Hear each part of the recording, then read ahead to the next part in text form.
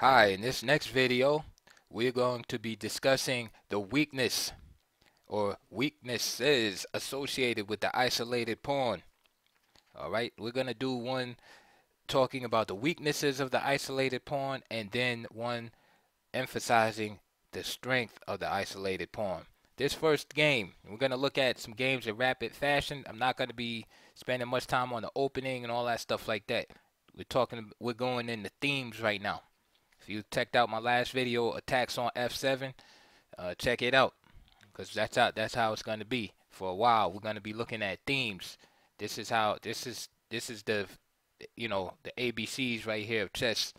You learn this alphabet right here. Your game is going to elevate drastically.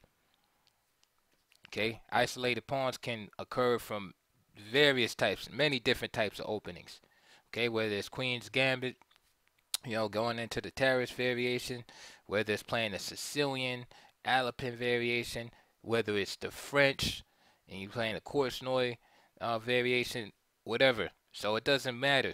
The opening is irrelevant. And eventually, I'm gonna make a video on one. I'm not gonna say how to study chess, but I'm gonna give one to me what I feel is the best method, and that's starting from the end game. But anyway, we're gonna talk about the weakness of the isolated pawn, and the first game we're gonna look at is from Skopje. That's right, I did pronounce it correctly. Thank you. That's spelled Skopje. Skopje, 1976, between world champion at the time Anatoly Karpov, and with the white pieces, and Raphael Vaganian with the black pieces. The game started off e4 from Karpov. Karpov used to always play e4 back in his heyday. d4, d5, and he used to play this exclusively against the French defense, the Tarrasch variation, which Michael Adams, British GM, plays today. Again, we're not going to get into the opening. C5, and this is I like to call this the Korchnoi variation because Korchnoi played it. I mean, if you want to learn this variation from the black side, you follow Victor Korchnoi's games, man. He played this to a T and played it a lot in a match he played. I can't remember which match. I think it was the first. I'm not sure if it was the first one or the second one where he played this a lot. And Karpov really couldn't do anything with it. Of course, Karpov went on to win the match, but it wasn't because of this opening. He entered into several isolated pawn positions against Karpov. Karpov could not do anything against it. So this is completely justified. So C5. E takes d5, E takes d5. There you have it. Boom, isolated pawn. Knight gf3, a6, and okay, technically it's not isolated pawn yet, but now it's about to be isolated. Okay, d takes e5. Now there it is, isolated pawn. And of course, there's many resources against the isolated pawns. And so briefly, I'm just gonna state what's the idea, what's the ideas behind this, and why is it considered weak for the most part? Well, the main reason why isolated pawn is considered weak is because it has no friends to help. Okay, there's no support from other pawns, in this case on the c6 square or the e6 square. Thus, it's isolated, right? There's no other pawn on the e and c files. Thus, isolated. So therefore, in order to protect this pawn, it must be protected by pieces only. Okay, now we all want to use our pieces to attack for constructive purposes, right? We want to attack the opponent's king. So therefore, if your pieces are stuck protecting an isolated pawn, that weakens your position as a whole because your pieces are now placed into defensive duty. Okay, so from White's perspective, the idea is to, of course, attack the isolated pawn. All right, that's step one. Step two is black defends the pawn. Okay, then step three is to attack the defenders of the pawn. Okay, and then after the defenders are gradually exchanged off, Then the isolated, it comes down to a king and pawn ending, where the only piece left to defend the isolated pawn is the king. And then usually what winds up happening is white is able to outflank black somehow, where he's able to distract white away from the defense of that pawn, right? Because this pawn's isolated, whether it's that white has some kind of outside pawns himself or creates a threat on the other side of the board. Usually he creates a second weakness, and then the isolated pawn eventually drops from the board. Okay, and Nimzovich used to say that first you want to hinder the advance of the pawn, which is slow it down. Second, you want to hinder or restrain. Second, you want to blockade, and third, destroy. Those are the steps if you are fighting against the isolated pawn. Let's go on and see what happened here. D takes c5. So after D takes c5, bishop takes c5, and of course the isolated pawn has its strengths also, but we're going to emphasize that when we discuss the strong points of the isolated pawn. Bishop takes c5, knight b3. So here's the restraining aspect. Notice how the knight's here, right, in combination with this queen here, or put pressure on d4, make it very difficult for this pawn to advance. Okay, this is the restraining aspect. It's not completely blockaded because legally this pawn can be moved, right? Now, of course, I'm not advocating the move. I see, somebody write in the comment section, oh, the bishop is hanging. Okay, I see that. What I'm saying is legally the pawn can be moved to d4. So it's not technically blockaded yet. However, it's restrained because, of course, tactically, you won't want to move that pawn at this point. So the first step is restraining. This is for the person that's fighting against the pawn. So you restrain, slow it down. Okay, so knight b3, of course, doing two jobs, hitting the bishop and stopping the pawn from advancing. The bishop goes back. Bishop d3. Tactics prevail here. Of course, the pawn still can advance. Right, d4. This pawn is going to drop. Okay, the simple tactics here. Knight takes, with the idea of knight takes, and of course, if queen here, this guy goes by. All right, so bishop d3 is played. Knight e7. Okay, and that's to avoid the pin right after knight f6. Okay, that's one of the ideas. Okay, and so already we see the passiveness associated. The arrow's supposed to go there. The knight wants to be here. We already see a passive move from black, in that he has to defend this pawn already. Castle. Knight bc6. Rook e1. Bishop g4. c3. So again, this bishop initiates a pin right here on this diagonal. So c3 is there again to fortify and restrain. Okay. h6. h3. Bishop drops back. Bishop e3. Okay, this is one of the strategies that I was telling you about, is that it's in white's favor to reduce the pieces on the board, because the pieces are what actually aid in defense of the isolated pawn. So let's get rid of the pieces. Bishop e3. Castle. Bishop takes. Queen takes. Queen to e2. Rook f to d8. Again, have to make sure that pawn is secured. Rook a d1. a5. Okay.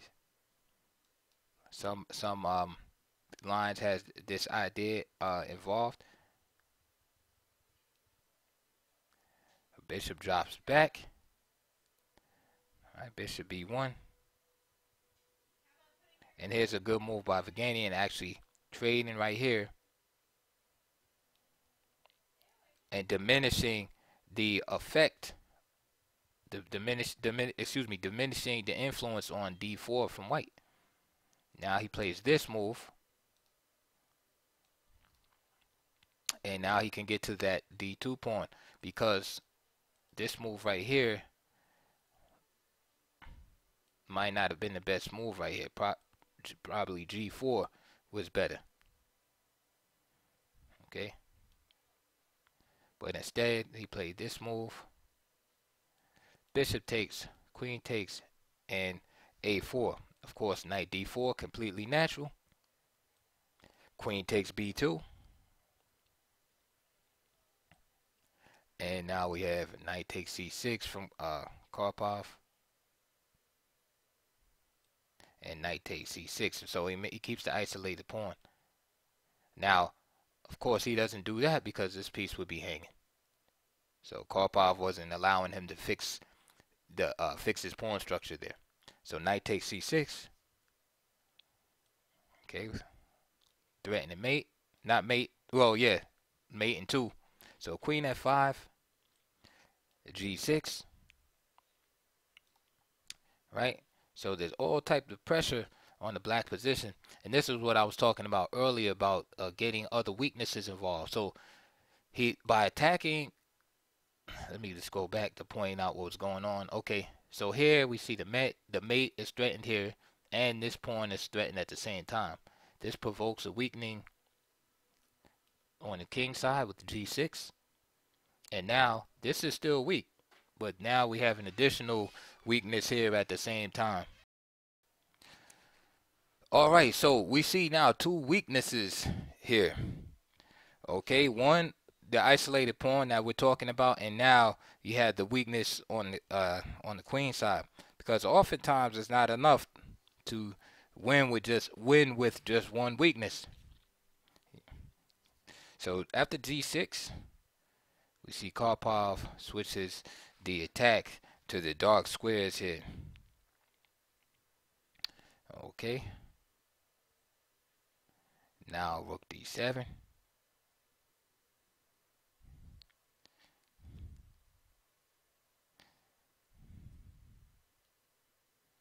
And black has to already be careful. So for instance, this move right here loses on the spot. The bishop takes g6. And if f takes g6, queen takes g6, king h8. Queen takes all the kingside pawns.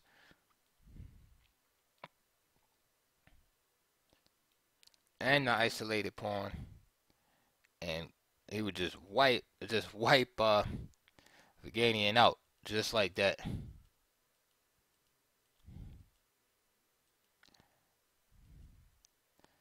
So rook d7 is played there. Correct move.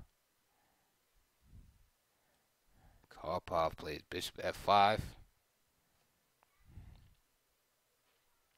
And here, Viganian looks for simplification here. Now here, after g takes f5, queen takes h6, and knight e7, rushing to the defense of the queen side.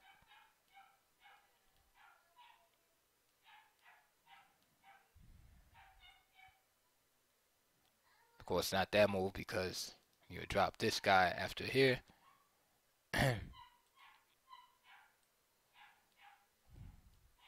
White has a perpetual there, but that's it. Perhaps he can improve.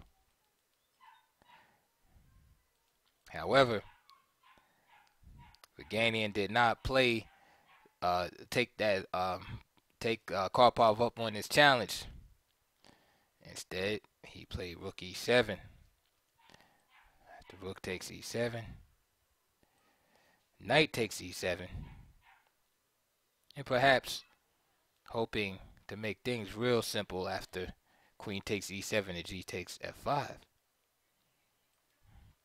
However, Karpov simply dropped his bishop back to d3, maintaining the threat to capture this knight. Okay, and Afghanian played the move knight f5. Okay, and now he's not fearing bishop takes f5 and g takes f5 here, and say queen takes h6 for instance. Even though I think white is definitely better there because of the shattered shattered pawn structure of black. But anyway, knight f5. Let me speed up a little bit because I have some game to show you. So bishop takes was played, g takes, and Karpov just simply played rook e1. Queen takes to a2, queen h6, a3, queen g5 check, king f8, queen f6, king g8, queen takes f5, queen to d2, rook e7 of course, rook f8, queen g4 check, king h7, rook e5, and it's getting hot here. And of course, Karpov went on to win that game. And in a few more moves. But the main point is to see how the attack on the isolated pawn created additional opportunities, and that's a theme that you're gonna find constantly. It's not, sometimes if you can win the pawn, you can win it, but you're not always gonna be able to win the pawn. But the attack and harassment of that pawn will cause black to. It's an old decoy move. It's like you forcing your opponent to focus on one thing, and then and you just switch, and it all of a sudden attacks somewhere different. And so we see in this game, first Karpov focused on the winning this isolated pawn. We see these like moves like queen f3, combined with the rook on d1, and then all of a sudden we see the king side attack just pop up out of nowhere. Let's look at another one. A different game. Knight f3, d5, c4, e6. And we're going to go faster this game because, like I said, I want to get to the main point, which is the isolated pawn. So we have some kind of reti system. E3, castles, knight c3, c5. Again, black willingly takes on the isolated pawn here. And d4 from white. And c takes d4. And he takes with the queen, keeping everything open. Okay, so we see isolated pawn on board, bishop f6, queen d2, and this is not bad. Some of you are saying, doesn't white waste time here, allowing this queen to be hit up by the bishop? Well, it's not a big deal here. White would love to trade in this position. Every step closer to the end game is better. So he would love, for instance, queen d2, and then bishop takes b2, queen takes b2. That's fine for white. That's what he wants. Knight c6, bishop e2, bishop e6. And again, we see the same principles.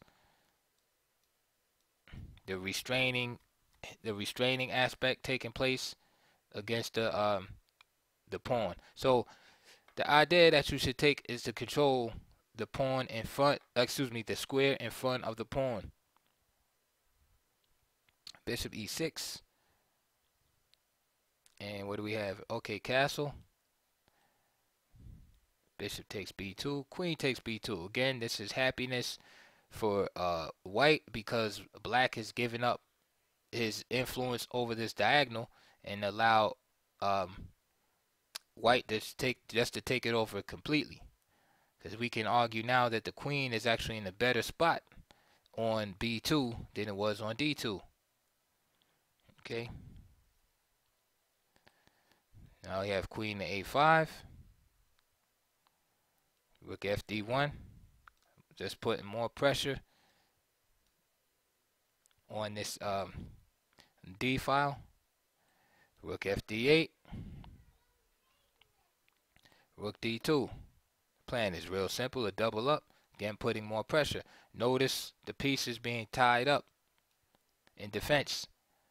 Pieces being tied up in defense can't attack, can they? Rook d7, anticipating the doubling. Rook ad1, rook ad8, h3.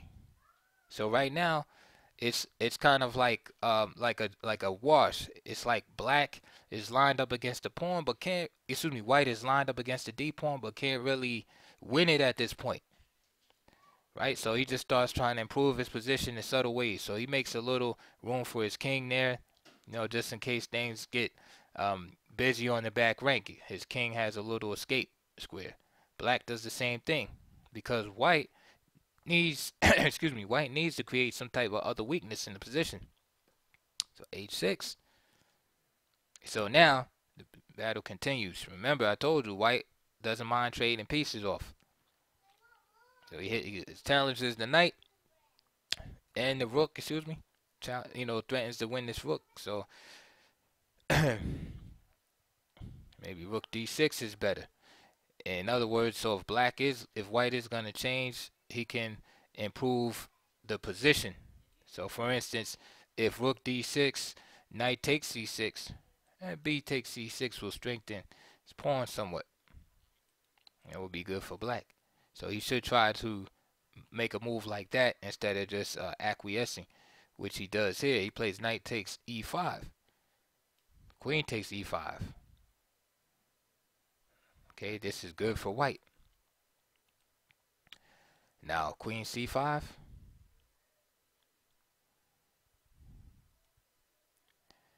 Bishop f3. Again. Now everybody's tied up.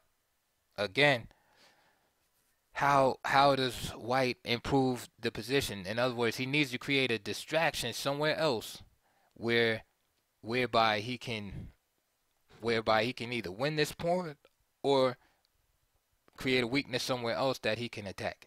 Because black is completely tied up at this point in defense. But then we can argue that white is kind of tied up in attacking. Let's continue. It's b6. Right, getting this pawn off of this diagonal here.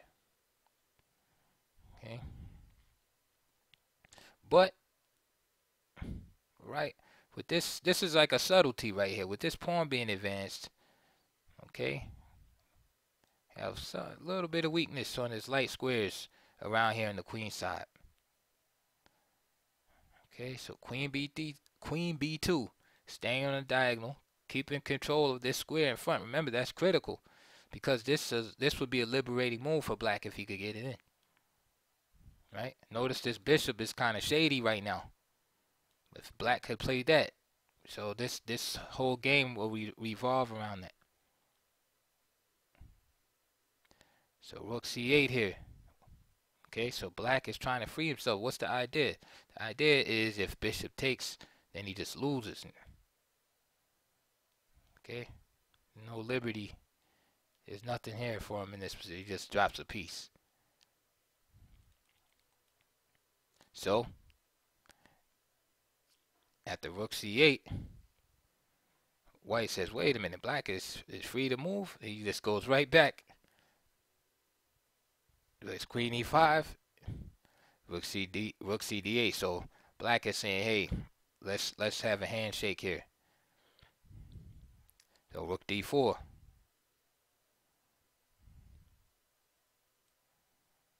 a5 by black.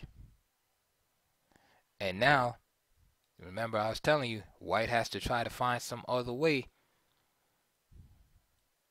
So he commences an attack on the king side. G4, Queen C6, G5, H takes, Queen takes. So now we have some other factors involved here. Now, a good move here for black, maybe a move like Queen C2. Could come into the opponent's second rank, attacking this pawn.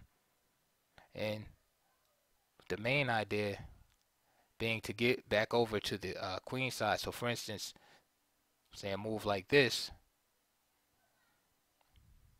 it's possible. And then you have this weakness, of course.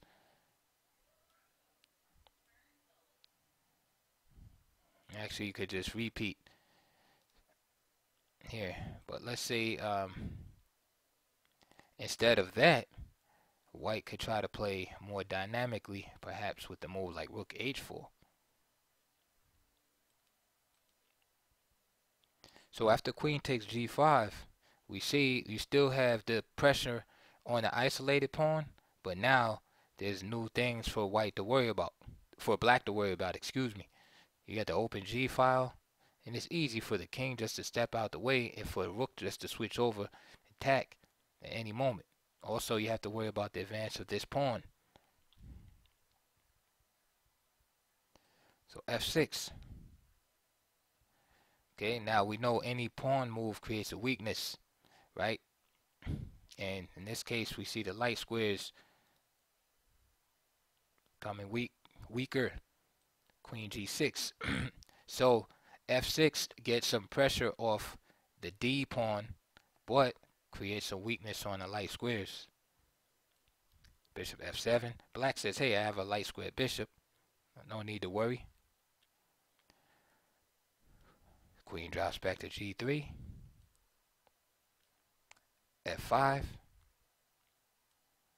Now Queen G5 just attacking this pawn. Queen E6. And there it is, King H1. Queen E5, and I think now you get the point. Rook G1, and notice how the attack here, right? That's the formula. This is about the, you know, the type of idea you should be bringing against the isolated pawn, which is basically attack the pawn, tie up your opponent's pieces in the defense of that pawn, and then provoke another weakness somewhere else on the board. The more weaknesses you can provoke, the better. In this case, you had this pawn on F5. That's weak. This file is good for white. The G file, the concentration against that. And then you even have these pawns right here. This pawn on B6. This complex. And weak squares around the on the queen side. So black has some targets to deal with. The Rook G1, black played Rook F8. Voila, there it is. So not only attacking this, right, and exploiting the fact that the queen cannot be captured because of the rook on G1. Looking at that pawn there.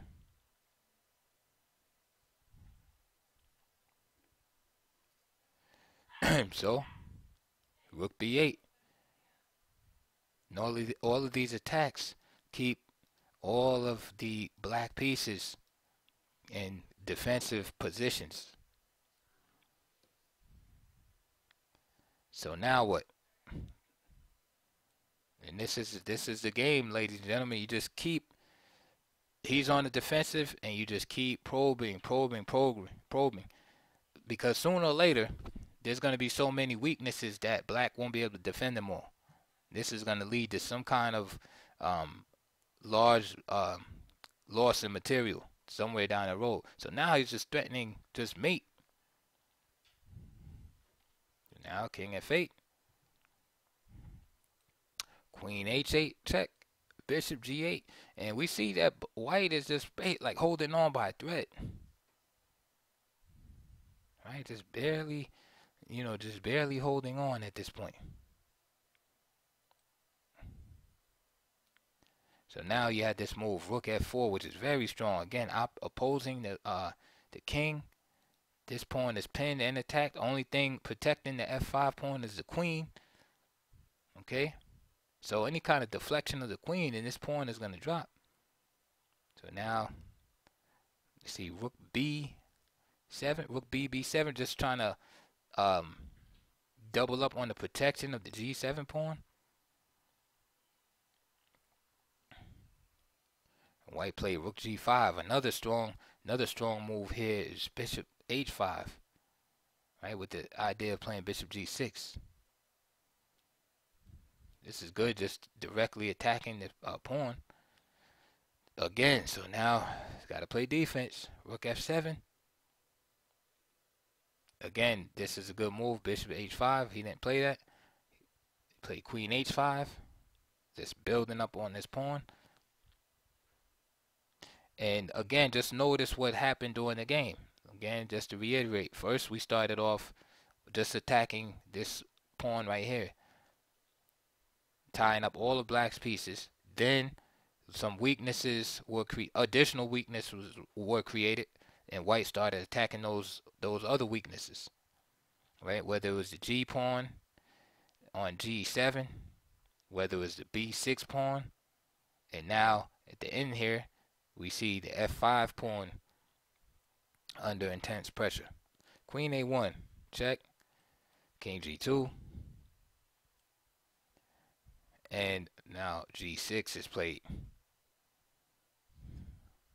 And just simply queen takes g6. Bishop h7. Queen d6, easy finish now. Rook b e7. And then just queen d8 check. And that was the end of the game. Black had resigned. So you see the simplicity, right? Oh, it looks very simple, but there's a formula to it. And that formula, again, right, from this position, you had this massive kingside attack. You know, and if you were to look at the game, it would look like this great, attack. But again, it was just a build up, right? Build up of position based on this simple concept, an attack against the isolated pawn. See, some people don't understand. They see the isolated pawn on the board and they keep trying to attack it and nothing's happening, and they don't know that they need to provoke weakness elsewhere. So they just beat their head against the wall trying to attack, right? Because it got to a place during the game where it was like nowhere to go. And once you understand, hey, I need to create some weaknesses elsewhere, you see right there, white could have accepted a draw, right? But he blocks the pawn, he blockades. See, that's the ultimate right there. And why is the blockade so important? Because even when you're restraining, there's still sometimes opportunities where the opponent can sacrifice the pawn just to free up his pieces. Right? So, okay, you won the pawn, but now your pawn is active. So when you blockade, there's no legal way to move that d pawn now. And not only does white blockade in this position, but notice how the rook is able to travel along the fourth rank. Right? So he makes sure the bishop on e6 is dead. He basically kills the black pieces here. And once he does that, then he commences. He understands, hey, I have to create weaknesses elsewhere. All right, let's go on. Let's look at another game. e4, c5, c3. Another way the isolated pawn can arise and through the Alpin Sicilian. E takes, queen takes, d4, e6. Let me flip the board, because this is going to be from black's perspective. All right, let me go back. So the game started off e4, c5, c3, d5. This is one of the main lines against the Alpin. Queen takes d5, d4, e6, knight f3, knight f6, bishop d3, bishop e7, double castles, Queen e2. And finally, black gives in, plays c takes d4, c takes d4, knight c6, rook d1, knight b4, knight c3, queen to d8, bishop c4, b6, knight e5, bishop b7, a3, and knight b d5. Again, we see the same formula, right? All of these pieces, right, whose point is to control the square in front of the isolated pawn. That's the most important square, the square right in front of the pawn, so that it cannot advance, so that it's discouraged from advancing. Once you control that square, then the next goal is to completely blockade it, which here black has achieved. I'm not saying black is winning or anything, but this is what you want. Okay, and the reason why blockade is so important is because it's easier to attack a fixed target as opposed to one that is moving. White played knight e4, knight takes e4, queen takes e4. Okay, so he removes the defender from the king's side rather, and he moves his queen into a more aggressive situation. But this bishop and e7 is a great defensive piece in these type of positions. Okay, so queen takes e4, rook c8, bishop d3, checkmate, f5. Right, that's a nice move here, even though the trade-off is that this e6 pawn is a little weak. He blunts the attack. e6, queen e1, king scoots over to h8. I don't know how good that move was. Maybe knight c7 with the attack on this pawn and protecting this right here. Perhaps bishop f6 also. But anyway, king h8 is played.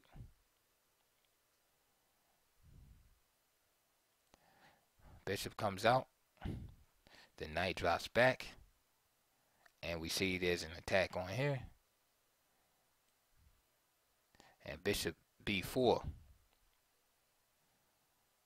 And of course this can't be taken because move like bishop takes f5.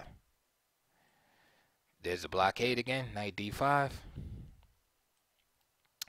Bishop d2. The game is pretty equal. It's hard for white to really make any progress here. Bishop g5. Bishop takes g5. Queen takes g5. This is good for black. Right? The dark square bishops in this position are exchanged, but the thing is white's queen is in a very good position here. Knight f3. Queen h6. Just staying on the dark squares. Rook ac1. And remember what I said. To me, this is a big mistake because strategically, again, black is the one who wants to trade down, and this just helps. Okay. Knight f4. Attacking this guy. Bishop f1. And this just allows black to rip open the king side. He takes queen g5, king h1, h6, just creating a little escape in case needed. Queen b4, attacking this guy. Rook d8, keeping an eye on this isolated pawn. Queen goes back, and now again the opposition always dangerous. Allows tactics e5. d5, rook takes d5, sacrificed by white that is ill-advised. Rook c8, king just goes up, king h7, queen c2, excuse me, and black played b5 there.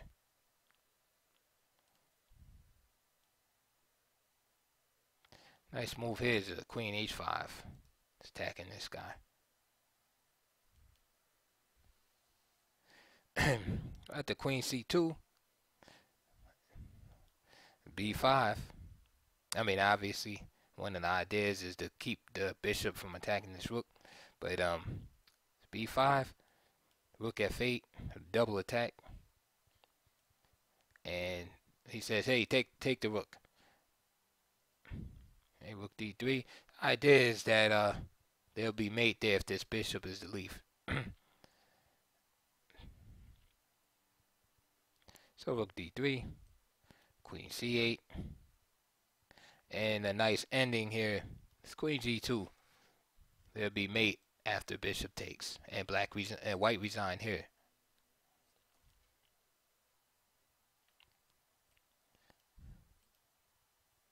So we see from the black side the same the same scenarios.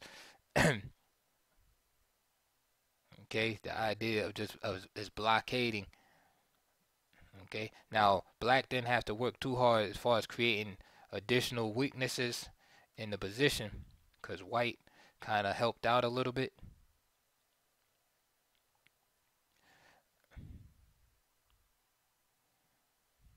But one of the strategies that black employed, again white helping out, was the trading down of pieces here. Okay, but the main point of this game, and I didn't mention it earlier because I'm hoping that you pick it up yourself, but the square in front of the isolated pawn is an excellent jumping point. In other words, the piece that's doing the blockading is usually a very strong piece. Like, look at that knight on d5 in this position, how it radiates into white's position. It could jump to wherever it needs to go, whether it's f4, and from f4 it can go to d3 or what have you. They use that. It's like d5 is like a train station where you can you can use it for different pieces or the same piece or whatever, and that's why it's very important for you as when you're fighting against the isolated pawn to understand it. Notice how the knight jumps in there, right? Right, just to review real quick. Now the knight leaves. Okay, so now the bishop, the bishop's influence is seen through there. Now the knight jumps back. See how it's using that square? Now the knight goes to f4. See, now the bishop comes out. But notice how d5 was used as a jump off square. Right? This is all because all inherent in the weakness of the isolated pawn. All right. Let's look at another one. And let's flip the board back. b3, Nimzo Larsen attack. d5. Let's see how we ended up with an isolated pawn from here.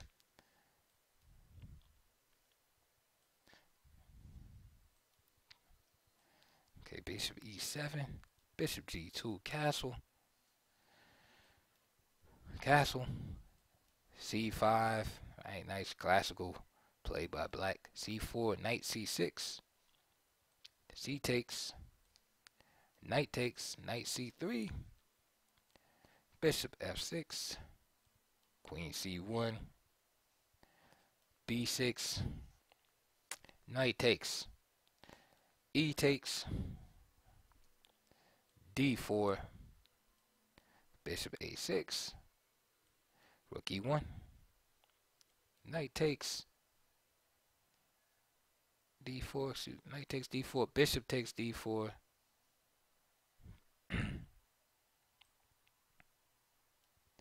c takes d4, and queen a3, attacking this guy. Bishop e7, rook a d1. So we see this temporary pawn sacrifice. This pawn can't stand too much longer on d4. Bishop e7, queen a4, right? So we see the attack, not so much on the pawn, right? The pawn is there, but more so an attack on the square. Queen e8, okay? Queen takes d4, okay? So it gets the pawn back and has a full blockade. And I like this move here because he could have traded queens here, but why help black develop this rook?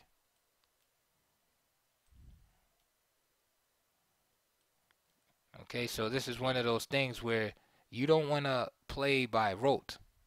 Okay, like, oh, I need to trade, and then just, no, you remember, tactics is king. Always look at the tactics. So in this case, you see, so now the rook has to move, and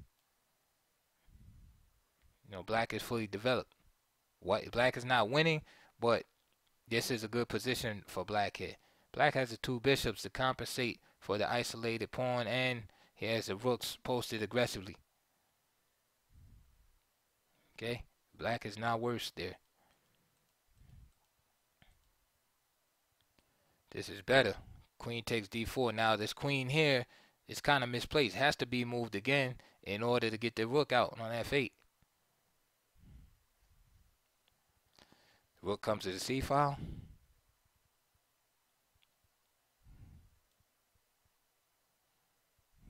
And now we have queen f4. And why is queen f4 played? Well, this bishop will come here anytime, so it's good to anticipate that. And also, the queen, the blockading duty is not a duty you want to use. You want to have like a high-ranking piece. You don't want to blockade with like a queen or rook. They're very valuable. You want to blockade with a piece that isn't as valuable. So that's why the knight is the best blockader. One, because it isn't as valuable as the other pieces, and the other thing is that the nature of its moves. It can cover a lot of squares from where it's at. So the purpose of queen f4 is not only getting out of the way of the bishop, but also to replace the queen with the efficient blockader. An equivalent would be like in the job world. You wouldn't have, say, like the president, digging ditches or something like that. Okay, that's not his job. You have somebody else, doing that. Somebody lower down the ladder. You want to have the CEO of the corporation, being the elevator operator in the building or something like that, or a greeter at the door. You have somebody else doing. So the queen is like, very high ranking, very important. Okay. Okay, where are we? Move 18. So queen d4, rook c8, queen f4. There it is, bishop f6, right? Knight d4. So now you got the right guy for the job. And notice how many squares. And I'm not gonna, I know the knight can move backwards, so don't put a message in the comments like, oh yeah, and show the squares and where the knight can move to. Just showing the squares and the enemy territory here. Look at the radiance of the knight. The knight is very powerful, right? So the knight is where it should be. And again, if you're not sure about the placement of pieces, check out my video. It's a video on how to select moves, but I speak about piece location. All right. But anyway, so knight d4 is played, and those of you been paying attention, you should know right now this is blockade, so I don't have to reiterate that. Bishop e5, queen e3. Okay, now g6. We have knight b5. A little pressure back there. All right. So he wants to trade here. Now, he wants to trade the knight for the bishop. Now, black played queen takes b5. See, I'm looking at it like this. Black has the two bishops, right? He has an isolated pawn. It's two bishops. I would like to try to hold them if I could. I mean, knight b5, you know, launches an attack on the d pawn, right? So he may feel obligated to give up the bishops, right? There's a lot of things going on here for black to think about. So let's see, what about rook c5, right? And if he takes here, then you got this move. That's one. That's winning for black. So that's out of the question. So this is double attacked. If he does that, and move like queen b8, that should be okay also. Another move, a4. And then a6, we already showed that knight a7 can't really happen. And then again, knight d4. And I think black is okay there. So I think rook c5 was a better, excuse me, a better choice there. Instead, queen takes b5. So now he gives up the bishop here. And also with three pieces attacking the isolated pawn and the queen being unprotected. So now rook fe8. And these are some tactics that black was probably anticipating. Like, okay, queen moves, and basically he can trade the e pawn for the d pawn, and his troubles will be relinquished. But surprise for black, after queen b2, the e pawn is protected, and the d pawn is still under tremendous pressure. Queen c5. And remember now the themes we discussed. The square in front of the pawn, right? d4, right? That's still under control. So there's pressure on the d pawn, but again, there's no real immediate way to win this pawn. So this means you have to search elsewhere. You gotta start provoking some other weaknesses. So h4. Now remember, I'm not saying, like for instance, I'm not saying this is the best move or not, but I'm just saying the plan is that you have to provoke weaknesses elsewhere. So of course, everything is governed by tactics. Another good move here could, e3, for instance, making sure this guy doesn't move. Okay, but remember that you're gonna have to, in this kind of situation, you're gonna have to create a second weakness to attack. So rook, what do we got here? So get ahead of myself here. Okay, so after, where are we? 24 queen b2. Made a mistake. Anyway, it's 24 queen b2, not queen c5, but rook to c5. h4. And now notice too the awkwardness of this setup, protecting this pawn. Right? That's a common theme, is the pieces get awkward at times, and you can exploit that tactically. So now rook e8, doubling up. Of course, you don't want him to penetrate the file, so rook d2, rook c3, rook ed1, queen c5, and right here this can be taken, but he throws b4 in there. Queen e7. Again, he could take. He plays e3. And now h5. He could still take. He still doesn't take. a3. So he's being extra cautious. King h7. And finally he takes. So the pawn just drops. Okay? And that's something that happens also sometimes. Sometimes the pressure just cause, the pawn will just drop like like fruit from a tree. Just drop into the hand. So usually, like, you pile up the pressure, the opponent defends, then you gotta create some other weakness or provoke weakness elsewhere, and then you wind up winning as a result of the new weakness, or sometimes the material will just drop. So bishop takes d5, bishop takes d5, rook takes d5, and now we see queen e4. Black's only chance is to try to become active. So because that's another way out for black sometimes is to sacrifice the pawn for activity. So that's why you have to consider that also. So in this case, after rook takes d5, if rook c2 right away, then white has rook d7, and then can go into a favorable ending. So here he plays queen e4, rook d8, and slick move, of course, with the coordination of the queen and rook. Queen f3, of course, wanting to mate somehow. King h2. Now you have rook 8 to c4.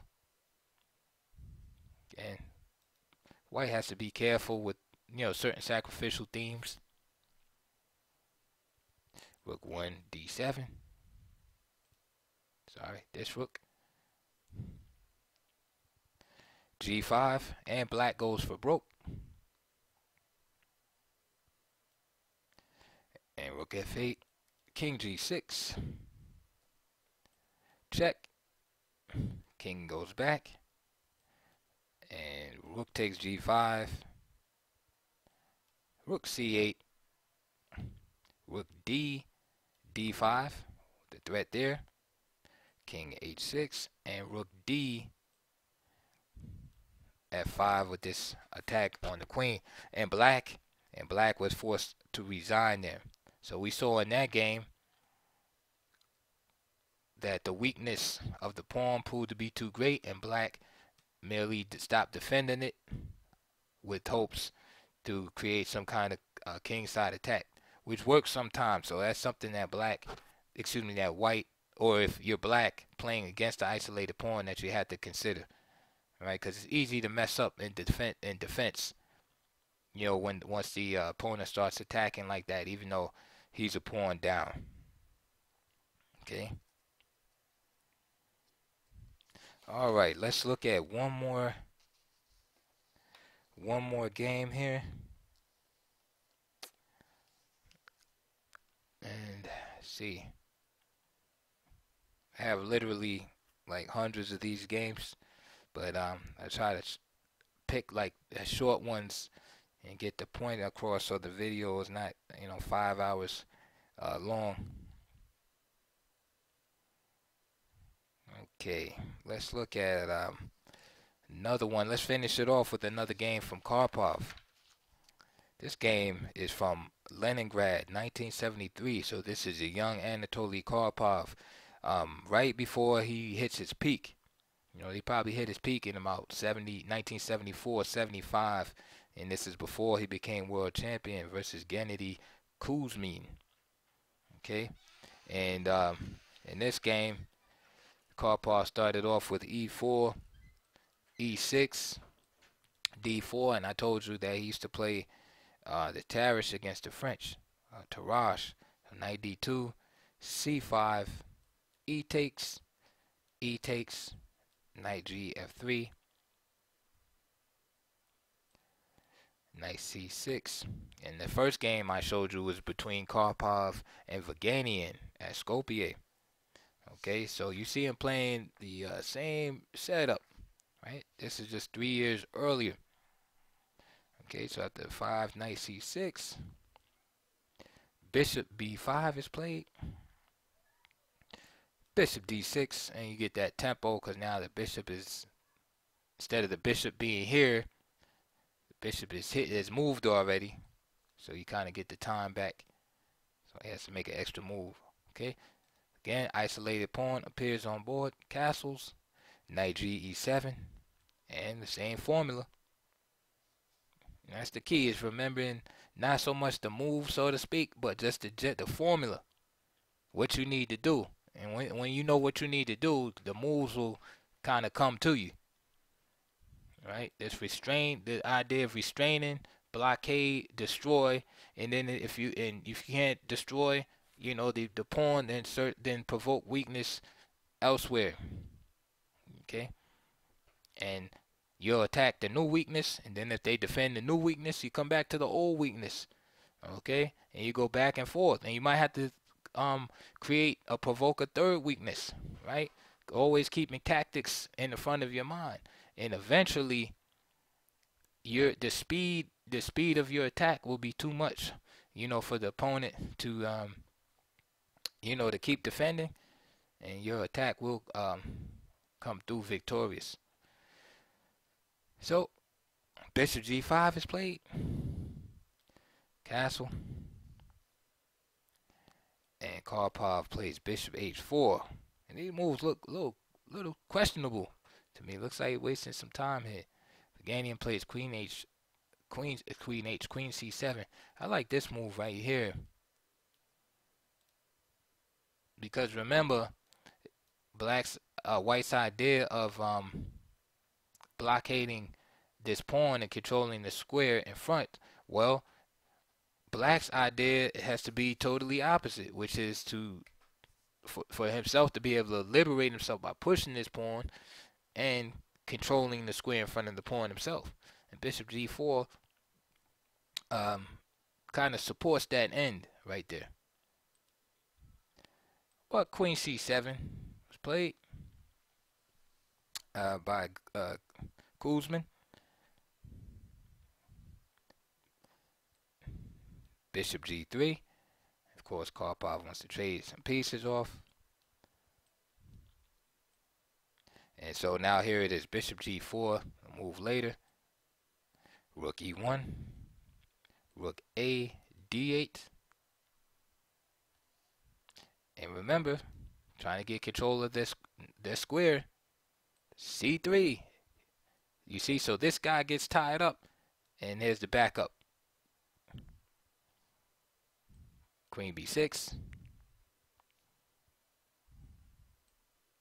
And now Bishop D3.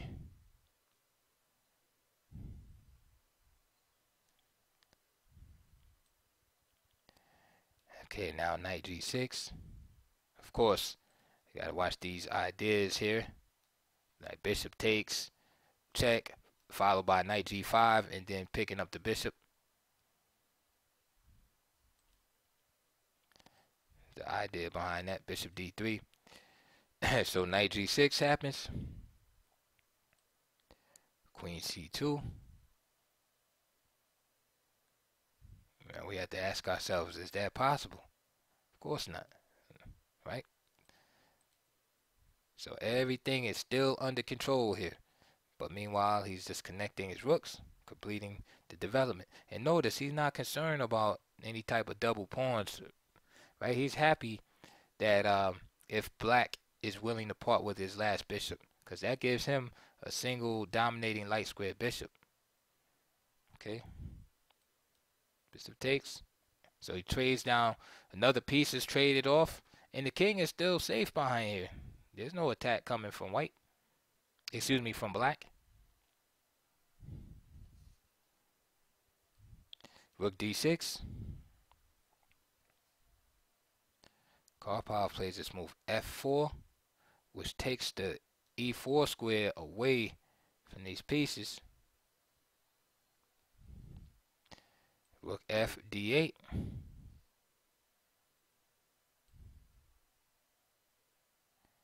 Okay, now this move A3 happens.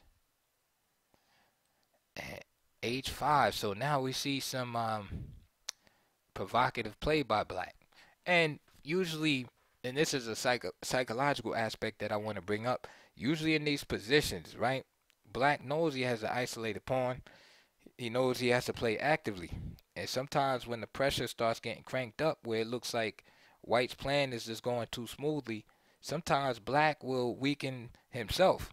White won't really have to provoke anything because Black starts feeling anxious, feeling like, hey, I got to do something. This guy's just trading down, and he's blocking the isolated pawn, and I got to do something, and he'll just make like have an outburst, so to speak, and weaken his own position.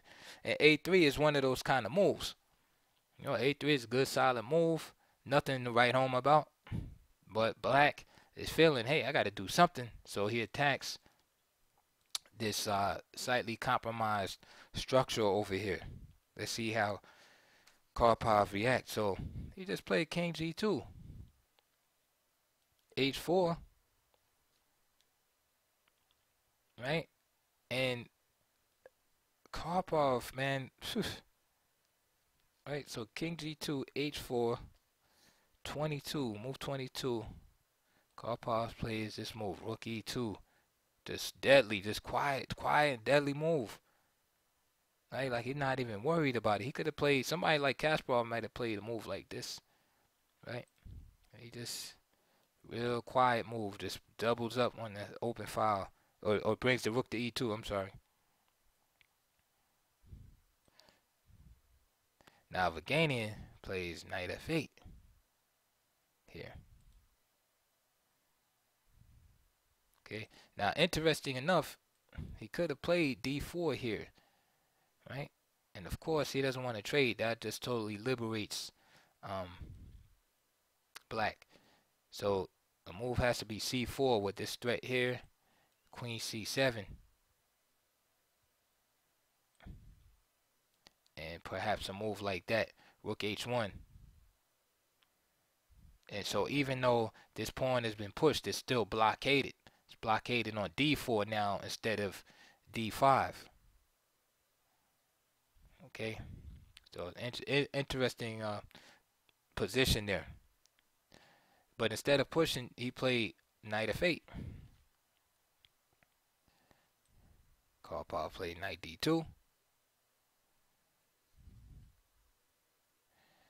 Again, he's not worried about this push because he plans on blockading it on the next square.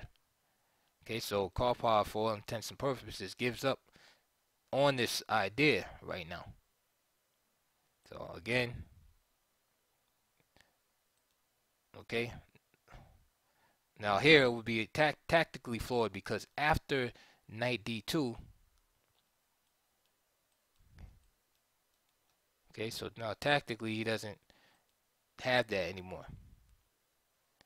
But for the move before that, D4 was possible. Knight D2, rook H6. Okay, now he comes here, F3. And Karpov kind of forces Black to open up the H file, which is interesting, and straighten out his pawns at the same time. Knight D7, rook A E1, King F8, and G4.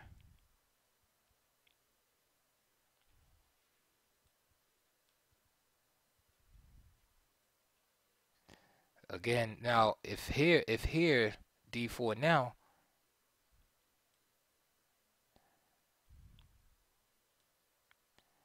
then White would just simply play a move like Bishop C4. And if D takes C3, Queen takes C3.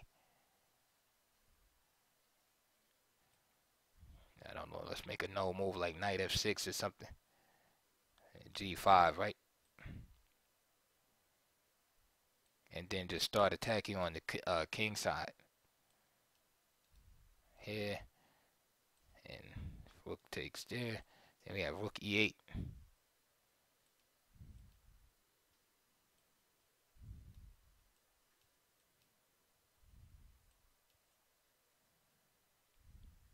This will lead to a mate.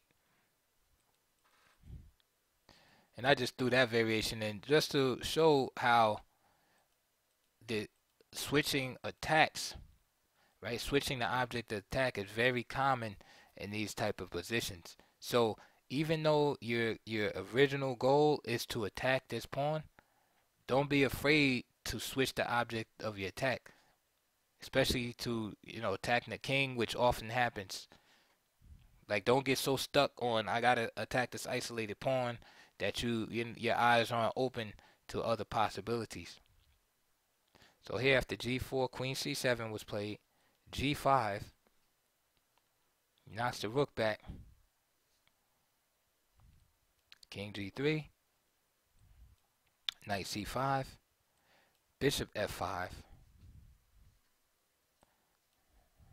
g6, moment of truth here, Karpov plays b4, knight comes in, knight e4, takes, and now the pawn just drops ingloriously, king g7, b5, knocking the piece out of the center, queen e7, this is what Karpov wants, of course, trade, queen takes, knight takes, rook takes,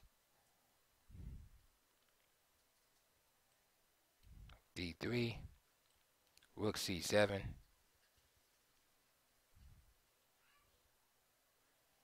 and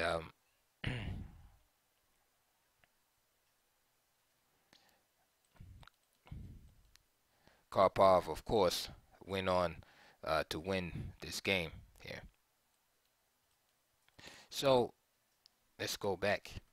Not going all the way back, but again, so I think that's enough games to show you basically the weak side of the isolated pawn. Because I could show you more and more games, but then, it should start looking redundant after a while. And hopefully, again, if you have to watch this video a couple of times until you understand how to play against the isolated pawn, okay? Like try to practice that, like playing against isolated pawns and just performing those steps. Again, restraint, okay? Attacking the isolated pawn. Then you attack the pieces that defend it, okay? And then your goal again is to judiciously trade off pieces and get to winning endgame. And then if it's a standstill where you have the same amount of attackers against the same amount of defenders, then from there you want to search and probe and provoke other weaknesses in position, as what happened in this game where the attack was just transferred to the king side. So I hope that was beneficial to you, and good luck in your future chess. And I'll see you on the next one.